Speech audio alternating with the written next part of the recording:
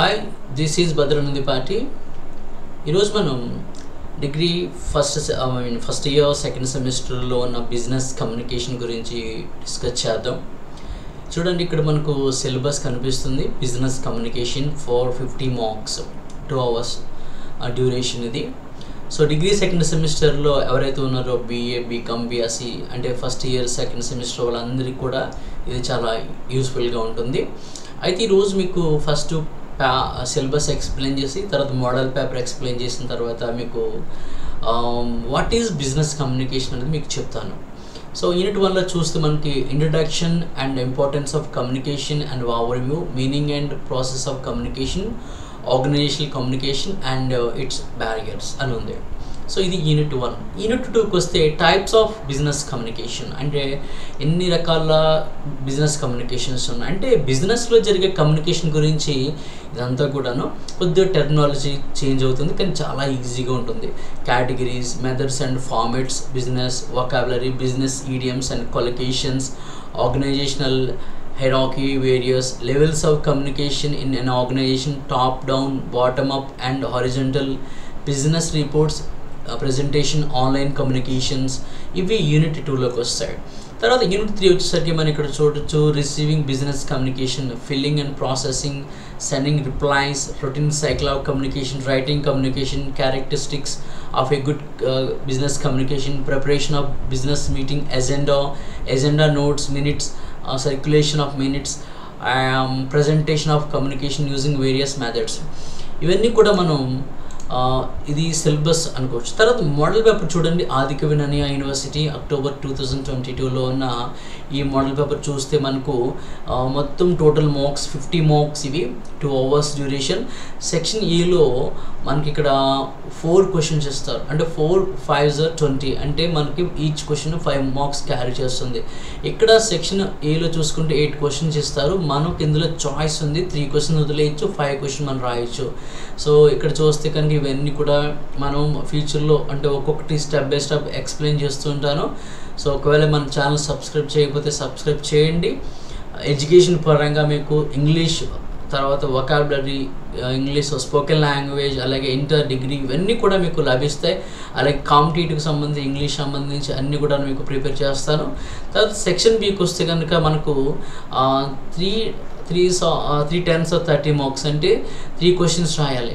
చూస్తారు కదా, what are the barriers to organisational communication ఇచ్చారు, లేదంటే చాయిస్ కూడా ఇక్కడ ఇచ్చాడు.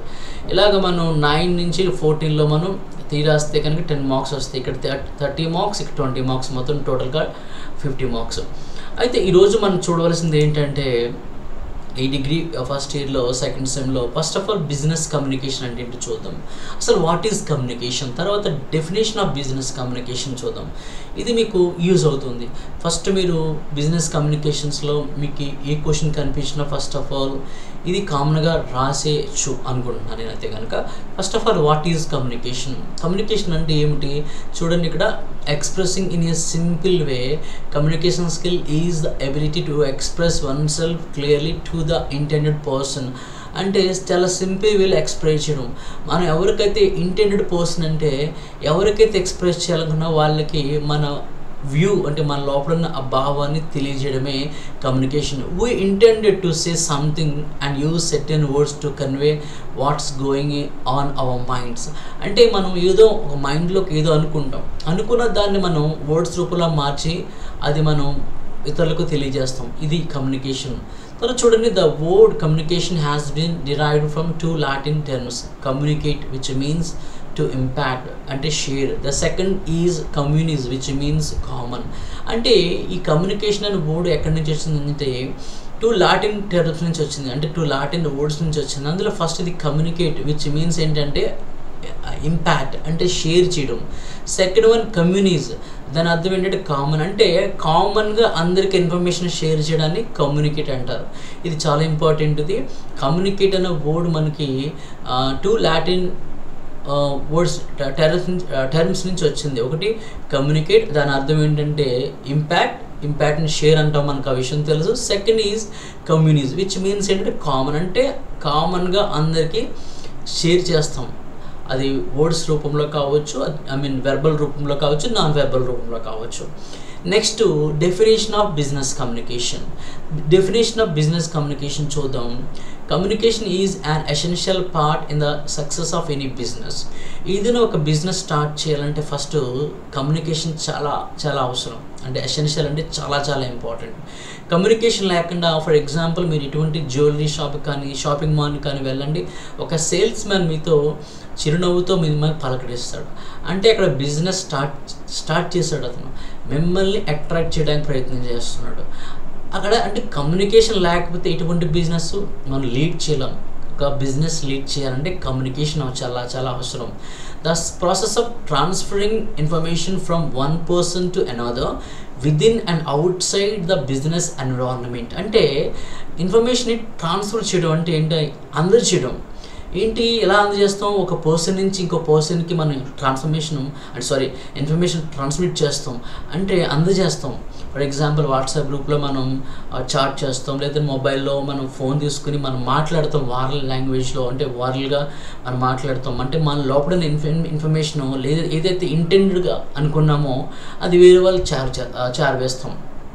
విదిన్ అంటే ఒక ఆర్గనైజేషన్ లోపల జరిగే ఒక కమ్యూనికేషన్ కావచ్చు, లోపల జరిగే, లేదా అవుట్ సైడ్ ద బిజినెస్. అంటే అవుట్ సైడ్ అంటే బయట జరిగే అడ్వర్టైజ్మెంట్స్ కావచ్చు.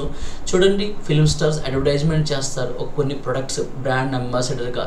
అంటే within and out side the business environment is termed as business communication. అంటే ఒక పర్సన్ నుంచి ఇంకో పర్సన్కి, లేదంటే ఒక కంపెనీ నుంచి ఇంకో కంపెనీకి లోపల బయట జరిగే ఈ కమ్యూనికేషన్ బిజినెస్ కమ్యూనికేషన్ అంటారు. ఇంకో టర్మ్ మనం తీసుకుంటే కనుక ఇక్కడ in other terms communication between two business parties లేదా రెండు కంపెనీల మధ్య are people for business related responsibilities is మిర్రర్డ్ as business communication. అంటే రెండు కంపెనీల మధ్య కానీ ఇద్దరు వ్యక్తుల మధ్య కానీ బిజినెస్ సంబంధించిన వ్యవహారాలు నడుస్తే దాన్ని బిజినెస్ కమ్యూనికేషన్ అని అంటారు. నెక్స్ట్ చూద్దాం, ఇన్ కమ్యూనికేషన్, అసలు కమ్యూనికేషన్లో మనం ఏం చేస్తాం, అది బిజినెస్ కమ్యూనికేషన్ కావచ్చు, జనరల్గా మనం జరిపే కమ్యూనికేషన్ కావచ్చు. ఏం చేస్తామంటే we can exchange the ideas, feelings, attitude and wishes. మనమే ఎక్స్చేంజ్ చేసుకుంటాం, మన ఆలోచనలు ఎక్స్చేంజ్ చేస్తాం, మన ఫీలింగ్స్, మన లోపల భావాల్ని, యాటిట్యూడ్ మన ధోరణి, అలాగే wishes for example birthday wishes కావచ్చు, ఏదైనా యానివర్సరీ సంబంధించి అన్నీ కూడా అంటే ఇవన్నీ షేర్ చేస్తాం. ఎందుకంటే to enrich rapport either in business are social life. అది సోషల్ లైఫ్లో కానివ్వండి, లేదంటే ఒక బిజినెస్ పరంగా కానివ్వండి, ఆ ర్యాపోర్ట్ అంటే డెవలప్మెంట్ కోసం మనం ఈ కమ్యూనికేషన్ స్టార్ట్ చేస్తాం. అంటే మనం బిజినెస్ వైజ్గా చూస్తున్నాం కాబట్టి ఒక బిజినెస్ ఒక థ్రైవ్ అంటే వర్ధిల్లాలి అంటే కమ్యూనికేషన్ చాలా చాలా ఇంపార్టెంట్ అని ఇక్కడి నుంచి మనం ఇప్పటివరకు నేర్చుకున్నాం. Next, communication does not only involve sending are receiving message in the oral or return వేస్. అంటే కమ్యూనికేషన్ అనేది మాటల ద్వారా మాత్రమే జరగదండి, but also include style of standing. నువ్వు నించున్న విధానాన్ని బట్టి నువ్వేంటో చెప్పొచ్చు, అంటే నువ్వేం మాట్లాడుతున్నావో చెప్పొచ్చు. నీ స్టాండింగ్ స్టైల్ కావచ్చు, వాకింగ్ స్టైల్ కావచ్చు, మూమెంట్ ఆఫ్ ఐస్ అంటే నీ ఐ కాంటాక్ట్ కావచ్చు, ఫేషియల్ ఎక్స్ప్రెషన్స్ కావచ్చు. ఇవన్నీ కూడా ఈ బాడీ లాంగ్వేజ్లోకి వస్తాయి. ఇవి మనం డిస్కస్ చేద్దాం, ఇవి సాఫ్ట్ స్కిల్స్ చాలా యూజ్ అవుతాయి. అయితే ఇక్కడ మనం కమ్యూనికేషన్ అనేది వారల్గా అంటే మాటల ద్వారా కాకుండా బాడీ లాంగ్వేజ్ ద్వారా, అంటే మనం చూసి చూపుని బట్టి, మన నడిచే నడకను బట్టి, మన నుంచుని ఆ స్టైల్ని బట్టి మనమేంటో, మన యాటిట్యూడ్ ఏంటో, అసలు మనం ఏమనుకుంటున్నామో, మనం రెస్పెక్ట్ ఇస్తున్నామో, డిస్రెస్పెక్ట్ ఇస్తున్నామో, ఇవన్నీ కూడా తెలియజేస్తాయండి. సో మనం చూసాం వాట్ ఈజ్ కమ్యూనికేషన్ అంటే ఏంటి చూసాం. ఇది ఒక్కసారి మీరు చూడండి. తర్వాత డెఫినేషన్ ఆఫ్ బిజినెస్ కమ్యూనికేషన్, ఇదంతా మీరు ఒక్కసారి చదివితే నా ఎక్స్ప్లెనేషన్ తర్వాత మీకు చాలా యూజ్ అవుతుంది. నెక్స్ట్ వచ్చేసరికి ప్రాసెస్ ఆఫ్ కమ్యూనికేషన్ నెక్స్ట్ వీడియోలో చూద్దాం. This is Bhadra. Thank you.